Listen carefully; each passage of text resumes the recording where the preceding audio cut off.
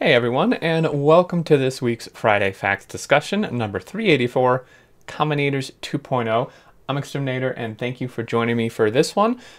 We had some good stuff. So it is Combinator and circuit related. Now, for anyone who's been around my channel for a while knows this is definitely not my strong suit. This is by far one of my weakest parts of the game, something I really never touch that much. But it looks like they are trying to make it a lot more approachable. So basically, Kovrex here, or Clone, and I'm not sure who wrote this part, but they say, they never really used combinators just because it was too much of a hassle most of the time, which is what it feels like for me. And then also, like a lot of it, I just do not understand and can't seem to understand it. But, they say once they made these changes that, they started using it way more often. And I think for me, that may apply. For others, that may apply. For new players, this will definitely make it more approachable. So we're going to hop into the first part here, which is just circuit GUI rework. And this is very simple. They change how this works with what it shows initially. So they learned over the years that it's always better to use disabled enabled state on control elements, which can be turned on or off, compared to making them just disappear. So on the left, we have what is currently the case, where basically when you go to a combinator, before you choose anything or hook anything up, you just get like a blank box, which gives you basically no information. Can make it very confusing, not helpful. But they've changed it now for 2.0, where it shows every option available. It's just a turn on, turn off setup, right? So when you first build it and open it and connect it, you can just clearly see, you can set a train limit, read train contents, read stop train, read train count. And this is, obviously has to do with stations specifically here. But I mean, this is a station essentially. But yeah, it just shows it already there, which is really, really nice. And then we go down and they go more into that, they can learn from their mistakes. So circuit slots show the values. This is one of the features that they basically can't imagine living without anymore. I would consider most of the things coming in 2.0 to be the case, quality of life wise at least. And it shows you the count on the signal like in the box here. So normally if you wanted to see that, you would have to hook it up to a power pole and see that. But here you can see, like, for the steel or the brick or any of these, it shows you the actual count of it, which is really, really nice. And it just, very simple change, but this type of quality of life stuff just clears things up, makes it less confusing overall, which is really good. So I'm a fan of both of these changes. Really, really like both these. And yeah, they just say, makes it super simple when setting up a condition to know what ballpark of value you need to set it, and it gives immediate feedback. Then we go into Decider Combinator 2.0. So the Decider Combinator is, it basically only has, like, you can only do one thing at a time currently. Its function is to help make logical decisions. For instance, if iron plate is greater than 10, turn on a lamp. But yeah, like I said, it can only do one thing at a time. However, in practice, it made its use in even slightly more complex situations cumbersome. So, like, if you want to do something more complicated, such as, turn on a lamp when the chest has multiple different conditions met, like 100 steel, 200 copper, 10 coal, you would need multiple combinators, which isn't great. Not the worst thing, but it could be simpler. So they felt that while simplicity is good, if it was too simple, that could actually make things bad, because it would make basic setups sometimes more complicated than they need to be, and it's also awkward trying to troubleshoot some circuit setups, opening all the different deciders to see what is happening and where it went wrong. So they decided to add a few key things to the Decider Combinator. So they've just reworked it. Multiple conditions with and or combinations, quick visual representation of the signal state, selection of input between red and green wires. This is huge, because currently if you have red and green wires going in, it basically combines the signals together, is my understanding. Again, I'm very bad at combinators and circuit logic stuff in the game, so apologies if I get some of this wrong, but this is basically my understanding is when you hook a red and green wire both to a combinator on the input or output, like together on the same thing, on the same input or the same output, it combines them together.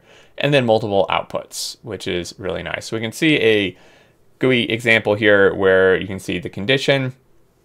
They have the selection for red and green here for the wires, and then you can go even further with that. So like if green circuits are more than 0 and red circuits are more than 0, or electric furnaces, I think this is equal or not equal to A. Like I said, this is already confusing me, but you can basically see here, and then outputs, you get these outputs, input signals you can see here, which is really nice to just visually see the input signals, and then you can see the output signals here. So this is, again, just simplifies everything and is a really nice change. And then lastly, and this is also super helpful, this is actually maybe the biggest thing, because there's a saying that like a picture's worth 1,000 words, but that isn't always the case in situations like this, where when there is no written description of something and you just have to base off of the visuals sometimes, that can be really hard. So what they've done is basically added descriptions for all combinators. So they now added a custom description field to all combinators. This makes it easy to remember what the combinator is doing, how it works or such, and to store in blueprints, and so will be invaluable for copying someone else's. So this is a really great example. If someone else makes a combinator setup to do whatever, maybe like a safe train crossing or a light show or counting science pack levels shown on lights, or even more complicated, instead of downloading it and just trying to guess what the heck's going on, if the person wants to, when they make it, they can just add descriptions to every combinator. It may be some work, but they can add them, and then it can be, I think, much more clear what's actually happening. So you can see here, they say if accumulator power drops below 20%, this will kick on emergency steam power with the check mark signal. And then also it will signal the programmable speaker to send an alert so we know what's happening. So again, this is just so nice. You can add this, just like you can in general blueprints, but you can actually add it on the combinator itself now, which is really great. And then we go to, I think the last thing for arithmetic combinators arithmetic is, once we get used to the input-output slots of the new decider, we decided that we missed it on this one, and so we added it there too and made it a side-by-side layout again. So very simple, but you can see all your input signals, you can see all your output signals. It just makes things less kind of fuzzy and unclear as to what exactly is happening. It's just right there in front of you. It's really nice. And even for me, who's really bad with this stuff, it's very clear. We're taking basically all the inputs, multiplying them by -2, and you can see the results here. And this also helps verify that you're actually doing things correctly, because if your intention was to multiply all this by -2, but for some reason you did something wrong, and this is not outputting what it should be. So like, for example, if this was 40, and if these weren't negatives, well, then maybe you forgot the negative. Or, I mean, I know that's super simple, but generally speaking, like, just seeing this can be a really good verification that you actually did what you were intending to do, and if not, maybe a more clear idea of what's happening. And then lastly, we have a new combinator. Now this one is really interesting. In my group with some longtime players who are mods on my stream and stuff, and make my mods for me, there was a very lengthy discussion on the use case of this last combinator, and it seems like it's maybe super niche, or maybe it's just this is prep for a future Friday Facts. You know how they've done so far, where they like give us something that maybe isn't complete, but it ties in to a more complete Friday Facts in the futures, is what this might be. But I would love to hear from you guys below in the comments, like some ideas you have for this combinator, and some good use cases for this. So this is a Selector Combinator. They hinted at a new one. a few times before, and apparently there was a thread on Reddit with a bunch of guesses. I don't think I saw that, but yeah, you can check it out if you want. They say this post from Kulinda from Reddit seems to be the closest guess, so congratulations on winning the guessing game. The primary function of this combinator was motivated by a specific operation, which was very cumbersome to do and practically impossible to do in a generic way. The function is indexing signals to process them one by one with some additional logic. So for example, if you have a list of needed materials, you can use the selector combinator to index the first item, another to index the second item, etc. So this is, I mean, you can see the GUI here. So you select input, sort ascending, sort descending, so this is really nice. Count inputs, random, we see you can do stack size, raw capacity, quality transfer, and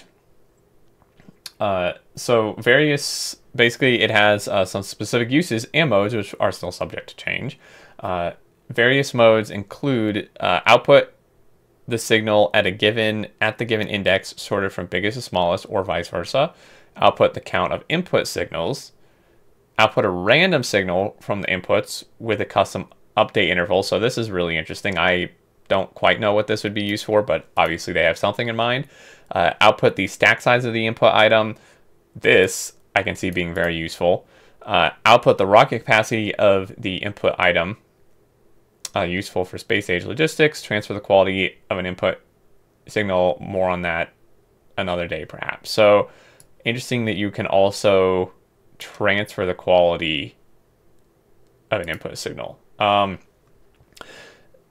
So basically some of these could have been solved with a custom signal in other places, like a stack size signal for it's just arithmetic.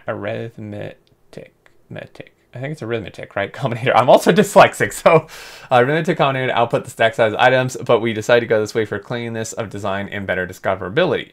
Since the scope of the selector combinator is quite broad, there's also room for further functions we could give it. If you have some ideas, we would welcome them. So yeah, this is really interesting. Again, I don't really know exactly what this would be used for, but there is more circuit network stuff to come and just more things you can do with it. You know, they say that since the decider combinator's ability to specify from which wires it should read is very nice, we plan to make more improvements in this direction in other places. There are new things that use the circuit network basically in the expansion too, you know, that they maybe haven't revealed. So yeah, it will be really interesting to see how people use this, and I'd love to hear your ideas below on like what this could be used for. So the main ones I see that could be really good would be the stack size, the rocket capacity, maybe something with quality. Not 100% sure like exactly how that will even work, but I can definitely see some of this being useful. The others not so sure yet. But that's going to do it for this one. I know like circuit stuff is definitely not for everyone. It's usually not really for me either, as you can probably tell by just watching this video, that I do struggle with it, but I think this will make it a lot more approachable. I think all these features are really good and just make things more clear, more easy to understand and work with, and allow you to just do more things, which is, you know, really good. So that's going to do it for this one. Again, as always, thank you so much for watching. Please leave your thoughts below with any of this. And again, I apologize for mispronunciations and saying things wrong that don't work a certain way. But yeah, I hope you got the gist of this, and it will be really interesting to see kind of where this progresses with future Friday Facts. But if you did enjoy, a like is appreciated, and if you're new, welcome. Feel free to subscribe to keep up with future content. And until next time, I look forward to seeing you all, and do take care.